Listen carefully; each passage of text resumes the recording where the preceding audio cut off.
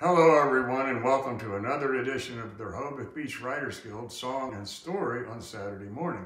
This is our final edition for the summer. We did 5 of these in the month of July. We'll be back again in a month or two in the fall. But today, we're going to have a reading from Lisa Graff, and it's a song chosen by our own Mary Beth Fisher, who, while she cannot carry a tune in a wheelbarrow, she's very good at picking out songs. So here we go. Let's hear from Lisa. Thank you, Stuart. We are emerging like cicadas now, ready to sing songs. We want to parade our faces, smile at strangers, discuss the hardships, and admit there were positives in the last year. The virus prompted me to stop making excuses about finishing a novel I began in January 2020 in Mary Beth's writing class, novel class, I guess. 8 chapters were complete, with feedback and encouragement from the Guild, and 7 months later, up in the sky so blue. Not gathering, with the Rehoboth Beach Writers Guild was a huge loss, despite the online presence. So I used the time to read more books. Mary Beth once told me that a good book could inspire her to write, and this happened to me. I finished reading Let the Great World Spin by Colin McCann, and I'll read it again. I've never purchased a book before for the purposes of highlighting, but I'm going to buy it and just become a college kid again. Wikipedia tells me the book won the 2009 U.S. National Book Award for Fiction and the 2011 International Dublin Literary Award, which is one of the most lucrative literary prizes in the world.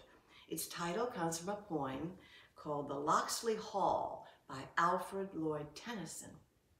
The story is interspersed with fictional accounts of Philippe Petit's 1974 tightrope walk between the Twin Towers, the date of which the 2 main events of the novel occur, a fatal car crash and a trial.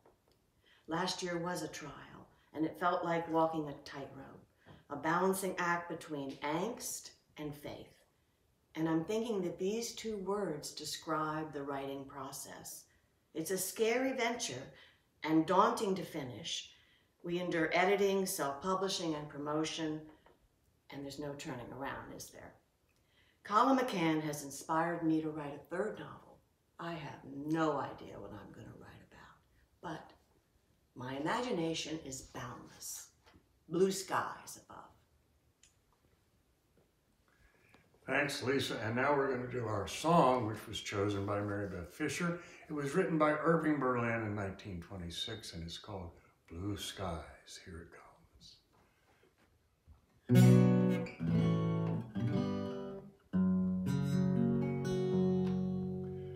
Blue skies smiling at me, nothing but blue skies do I see.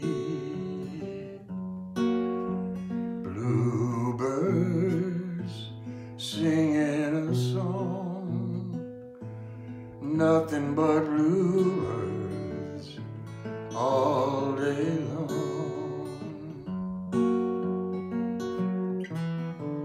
I never saw the sun shining so bright, never saw things going so right, noticing the days hurrying by. When you're in love, my how they fly.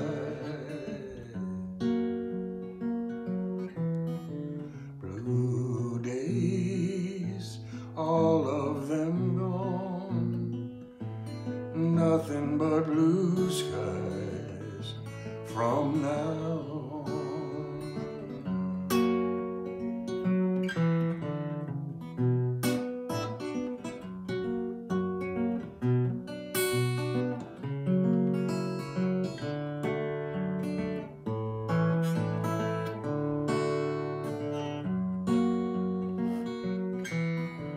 Never saw the sun shining so bright, never saw things looking so right, noticing the days hurrying by.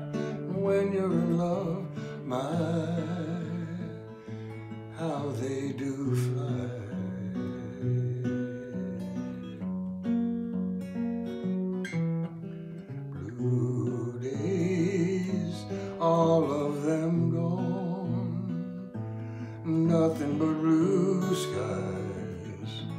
all day long. Blue skies smiling at me, nothing but blue skies do I see. Blue skies, nothing but blue skies do I see.